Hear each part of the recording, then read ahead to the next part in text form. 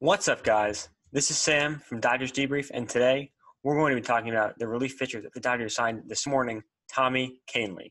So, Kahnle has spent most of his career pitching in pretty high leverage situations for the New York Yankees, dominating especially in 2016 and 2017, as you can see from these stats, and still pitching pretty well in 2019 after a down 2018. So Kahnle did undergo Tommy John surgery in August, though, so he likely won't be available until at least September of 2021, if not until 2022, coming back with Caleb Ferguson. However, the Dodgers signed him for 2 years, so they clearly believe that they can help him recover his pre-surgery form for, again, primarily the 2022 season. My hope, though, is that he can maybe be a part of the bullpen in September in the playoffs next year, although, that may be a little bit of wishful thinking on my part. So if we examine Kahnle's last full year in the majors, which was 2019, we can see that he's still a very good reliever. Looking at his StatCast percentiles, we can see clearly that he's in very good shape, but could maybe cut down on the walks a little bit. However, since he's barely getting hit at all, especially with that really high strikeout rate, it's not too much of an issue. So Kahnle mostly throws a fastball and changeup, and also has, trended towards using them at a pretty equal percentage as he's progressed in his career, which is, unusual for some pitchers, but with a changeup as good as Kahnle's, it makes sense. He also occasionally mixes in a slider, but not too much, as you can see from those usage rates. So that changeup, though, is his money pitch. And in 2019, opponents swung and missed at about 50% of the changeups that he threw. And as you can see here, they basically couldn't do anything with it. Additionally, Kahnle's been great for the Yankees in the playoffs with a career .233 ERA and .776 WHIP in 19.1 playoff innings.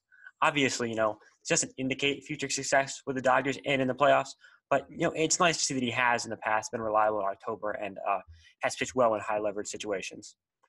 Another thing the Dodgers will definitely like is that Kahnle virtually lacks platoon splits because his best pitch, is that changeup, and it's mostly moving down instead of away or towards another batter, so it makes it pretty easy. Or it doesn't make too big of a difference based on the handedness of the batter, kind of as we saw with Pedro Baez, who is currently a free agent.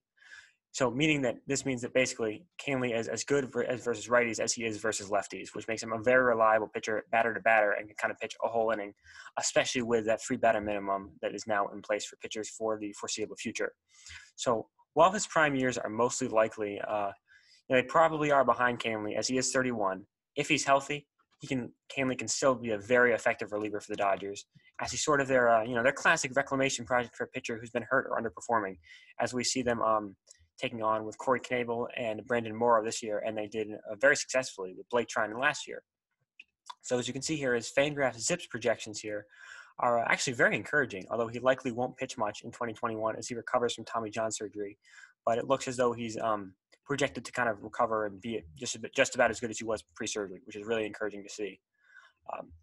Thank you guys so much for watching this brief overview of Kahnle and kind of how he pitches. Thank you so much for watching.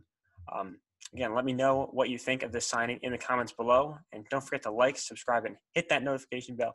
But do feel free to leave any suggestions for future videos in the comments. In my next video, I'll be breaking down some fan trade proposals from Twitter, which is, always get some interesting proposals there. So stay tuned for that later this week. See you guys in the next video.